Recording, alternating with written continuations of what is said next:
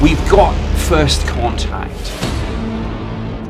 One of the biggest and most profound questions looks as if it may be asked. I mean, what does that look like for you personally? This is not only a national security issue, it's a huge political issue, it's an international issue. Alien AI makes first contact. I try not to think about the nightmare scenario. A lot of the things that I've seen are actually within our atmosphere. An EMP pulse would be a good response, honestly. What do you think NASA is going to be doing with their study? There are things that are already observed. You find out that reality is actually different than what it appeared to be at first sight. The idea that two separate intelligences were born on this planet and one is now actively predating on the other with highly advanced technology.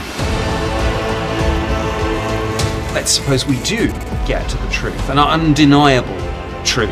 If the government were to come forward and say we have UFO crash material and it looks like it's not from this world and it was hidden in some defense contractor's warehouse for 50 years, why didn't you tell us about this before? What else are you hiding? It's so refreshing to find an economics professor who's thought about aliens. Aliens 100 million years more advanced than us are just completely artificial. So we can tell you how far away a certain kind of alien is in space and time. First contact, there's a whole range of possible scenarios.